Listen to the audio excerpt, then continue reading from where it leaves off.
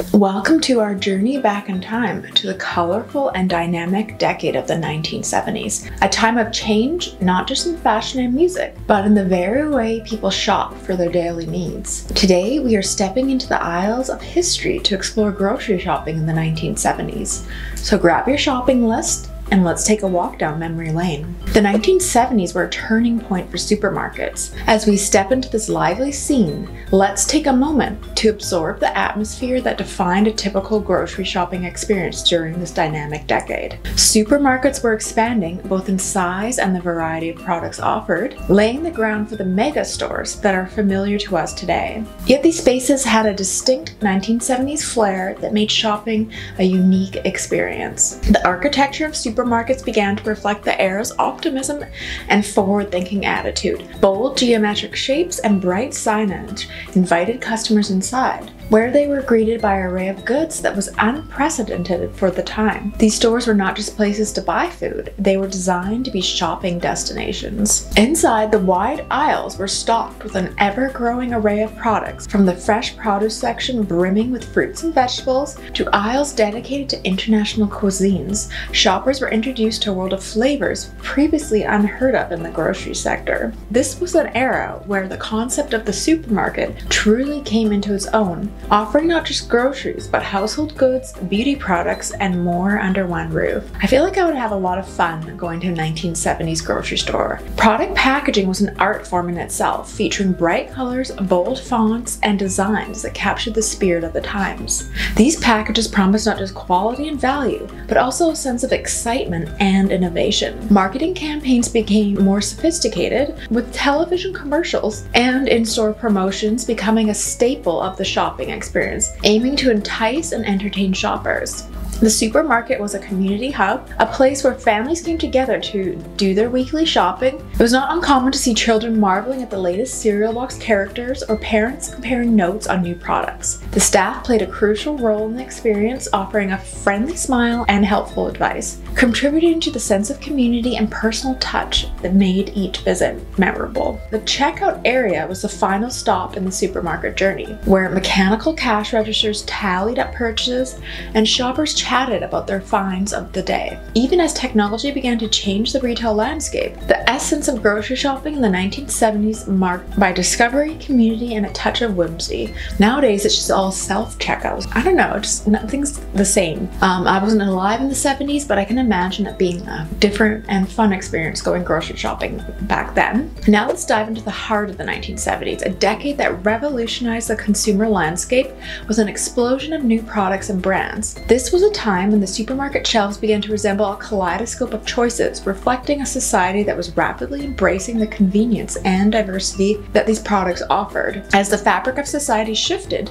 with more families becoming dual-income households, the demand for convenience and meal preparation soared. The 1970s responded with innovation in food production and preservation, heralding the golden age of prepackaged and frozen foods. These products promised to make mealtimes easier, faster, and more varied, catering to the busy lifestyles of modern families. Step into the world of 1970s product packaging, a visual feast of bright colors, bold fonts, and eye-catching graphics. This was not merely packaging, it was a canvas for creativity and a reflection of the era's optimism and exuberance. Brands were not just selling products, they were also selling a lifestyle and an idea. Through memorable mascots, catchy jingles, and innovative advertising campaigns, they created an emotional connection with their audience, turning everyday items into icons of popular culture. And it's true, I just love those vintage jingles. Let me know in the comments below if you know any famous food jingles from the 1970s. Marketing geniuses of the 1970s knew the power of a memorable mascot or catchy jingle. They became masters of capturing the public's imagination, making their products stand out in a crowded market. From Tony the Tiger to the unforgettable jingles that still echo in our minds, these marketing strategies turned brands into household names, many of which continue to dominate the market today.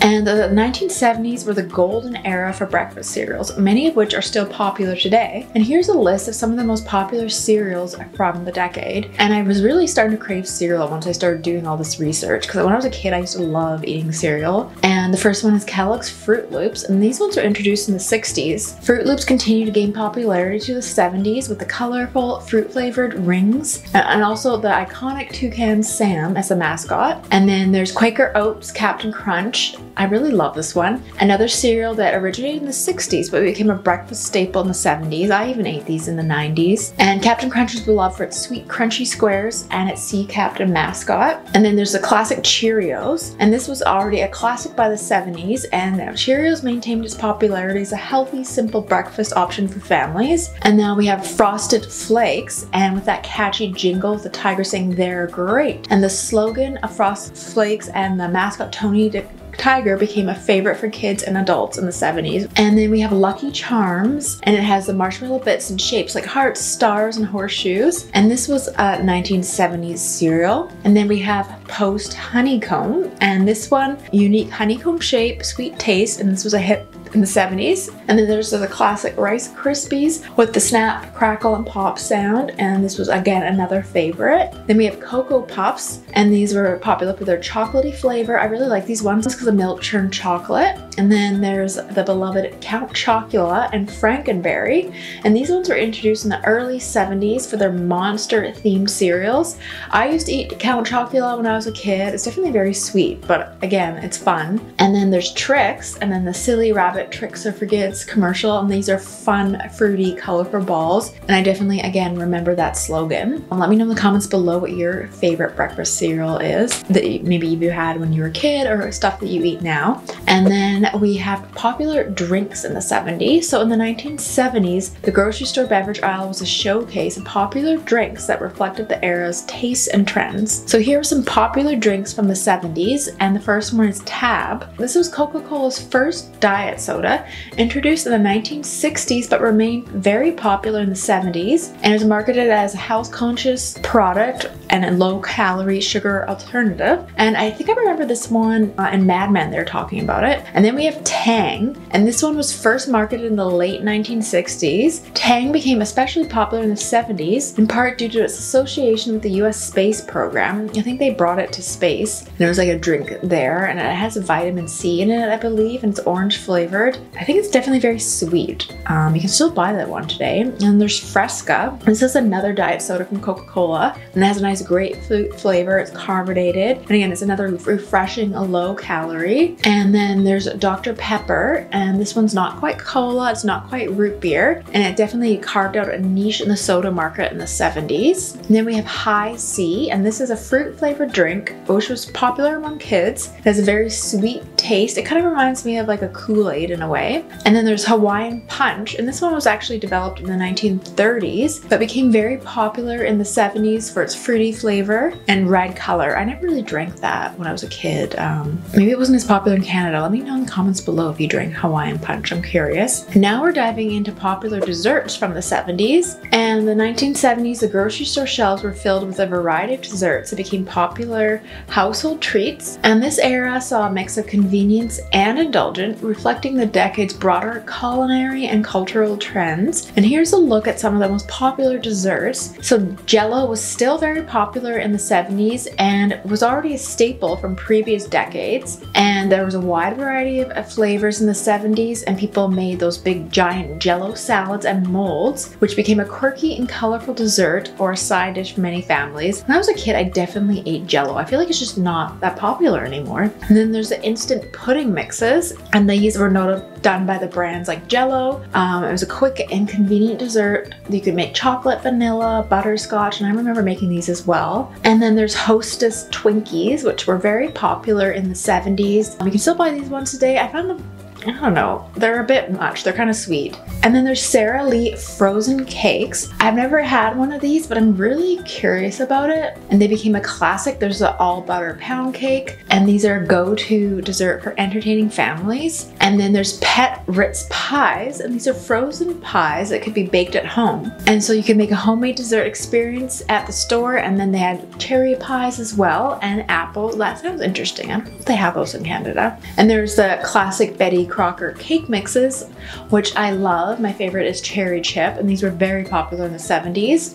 And there's lots of different flavors. There's also Devil Foods, Yellow Cake, and Angel Food. And then there's Cool Whip, and this one was introduced in the late 60s. And this became a staple for toppings on pies, jello, and other desserts. And I feel like this one became popular because I think for a while everyone thought fat was really bad for you, so they wanted to do low fat. So Cool Whip was an alternative to that. I haven't had it in ages, but I do remember in the 90s, Cool Whip was very popular. I'm curious what it tastes like now. I feel like it's probably kind of sweet. And then there's Pop-Tarts, and these were associated with breakfast, but they're also a dessert because they have their sweet filling and frosting in them. And these ones were introduced in the 60s, but they became very popular in the 70s with new flavors. And I remember having them when I was a kid. It was definitely a novelty. I like the ones with the pink icing. And then a lot of foods were actually invented in the 1970s, and I always like to find out which ones there were. So the microwave, this became very popular in the 70s. It was invented earlier, but it wasn't widely available to households until the 1970s, and this revolutionized cooking, making it faster and more convenient to heat up prepared meals. So this probably helped with all the frozen fast foods and TV dinners. And then there's Hamburger Helper, and this one was introduced by General Mills in 1971. And this was a quick and easy meal solution that required just a few simple ingredients, and it became a staple to many Americans. And I definitely remember this in the 80s and 90s as well. And Eggo waffles were technically invented in the late 50s, but they were super popular in the 70s. And they're frozen waffles you just put in the toaster, and there's always that slogan I remember when I was a kid. It's like Lego my Eggo, and that's still in my head. And then Cup of Noodles, and this was invented up by Nissan Foods in 1971, and they're the first instant noodle packaged in waterproof styrofoam cup. I mean, those are kind of good. I don't think they can be good for you, but I really, sometimes, you know, when you're just kind of craving one of those instant noodles. And this one surprised me. Starbucks coffee was founded in 1971, and it revolutionized coffee culture in the United States. Although it began as a retailer of whole bean and ground coffee, tea, and spices, it eventually led to the popularization of espresso-based drinks and the coffee house as a social gathering place. Because in my head, I always thought Starbucks was founded in the 90s, but I didn't realize it was that early on. And then we have a Ben & Jerry's ice cream, and this one was founded in 1978 in Vermont by Ben Cohen and Jerry Greenfield. And Ben & Jerry's brought innovation and quirky ice cream flavors to the market, along with a focus on high-quality ingredients and social activism. And stovetop stuffing was introduced in 1972, and it was a convenient and quick way to prepare stuffing outside of a turkey, making it a popular side dish for Thanksgiving and beyond. And Lean Cuisine, which was launched in 1973, and is one of the first brands to focus on lower-calorie frozen meals, catering to the growing interest in diet and health-conscious eating. The 1970s were a pivotal decade for grocery shopping, setting the stage for many of the conveniences and choices we enjoy today. From the introduction of new technologies to the evolution of consumer culture, shopping for groceries has come a long way since those vibrant days. And let me know in the comments below, do you have any favorite foods from the 70s that you miss? And let me know if you want me to do any other decades in the 20th century and talk about different foods that were popular then. Alright, don't forget to check out some of my other videos.